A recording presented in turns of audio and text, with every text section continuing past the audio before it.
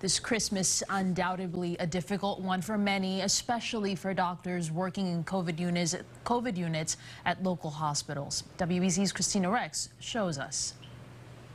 Healthcare workers here at UMass Memorial are no strangers to working on a holiday, but they tell me this year something feels different. It's pretty tough in here today. Christmas Day in the CCU. Nurse Shannon Laura at UMass Memorial in Leominster has been caring for COVID-19 positive patients since March, and this Christmas is a test of strength. Well, it's a horrible day here, actually. We have a lot of very sick patients. We have a couple people dying. It has not been a very good day. In her 23 years as a nurse, 2020 is exceptionally challenging. Watching patients in a full COVID unit never return to their families. It's just a horrible way to be sick. It's a horrible way to die. It's tough. It's tough. It's been tough on all of us here.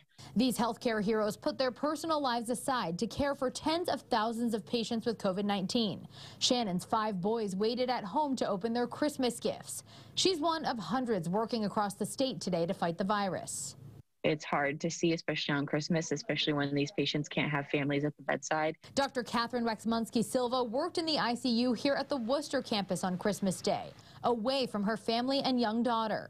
She's had to have tough conversations with families of patients who aren't doing well with the virus. You feel guilty.